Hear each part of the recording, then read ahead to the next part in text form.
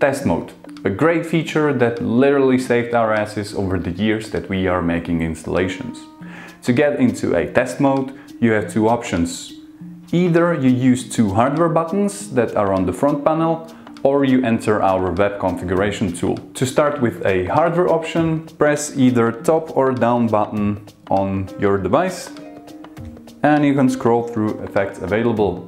It will be red, green, blue, white dimming, and a snake pattern. It's also important to disconnect your PC from the controller and also any DMX or ArtNet signal sources.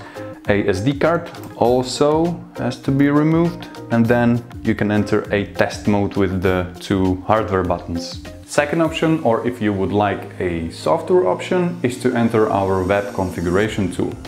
Before that, it's important to change the IP address of your PC manually. To enter the web configuration tool, type in the IP address of your device into your favorite web browser. In default, IP address of our devices is this. You typed in the IP address of your device into your favorite web browser and a web configuration tool opened. There, find a All Settings tab at the top. Scroll down a bit and you will find a testing section. Here, similar to the hardware buttons, you got several patterns available for testing, which are again red dimming, green dimming, blue and all dimming or white dimming.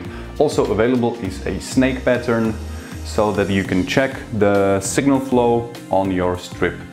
It's very important while testing in a software version or software mode to hit Stop Test button. Remember, test mode has the highest priority of all the modes available, so if you want to hit the Stop Test button, other modes won't work correctly. It's a good practice to run a test every time you are either finishing or starting with an installation, so that you can find out soon if you choose the right type of the strip or if you set up a correct color order of your strip.